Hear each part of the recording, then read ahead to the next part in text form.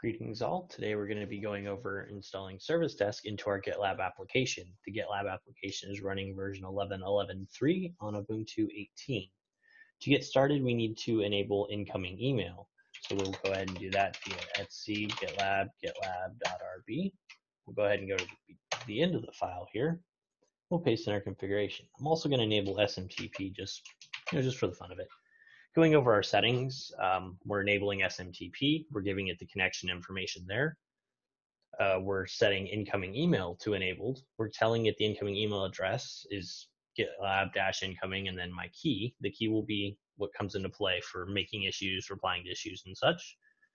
The incoming email address, the one it's actually using to authenticate, is the admin@jcollier.com with the email password, my connection information, the mailbox to go into, which is inbox, and the idle timeout.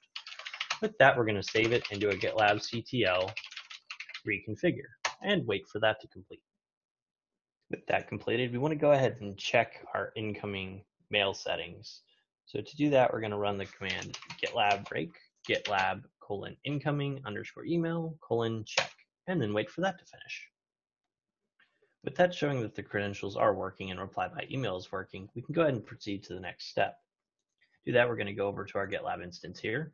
I've already set up a project called test project. Under issues service desk, we can find these lovely settings, which will tell us the email address that we need to use. So we're going to go ahead and copy this. So we're going to go ahead and paste this email in there, type in a subject. Where are the files? Seriously, where are they? And then we're going to hit send. We'll wait a little bit and we should get a reply from GitLab support bot telling us that it's created the issue for us. So we'll wait for that.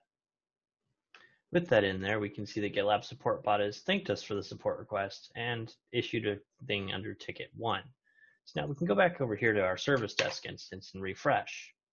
And we'll now see that we have an issue created from the email we sent, and it's, where are the files? Seriously, where are they? So we can go ahead and reply to this comment.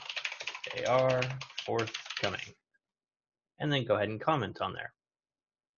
Now, if we go back to our email, we should see that we've gotten a reply. We can click on our email and see that the administrator said they are forthcoming. So I'm going to go ahead and reply to this and say, okay, and send that. We can go back over here to our service desk instance, wait a bit, and we should see that comment come in. And there's our comment. That's really all there is to Service Desk. A couple things to keep in mind. The issues created this way are confidential, so they're not visible to the public. And this does require at least a premium level license. With that, we have set up Service Desk, and we are good to go.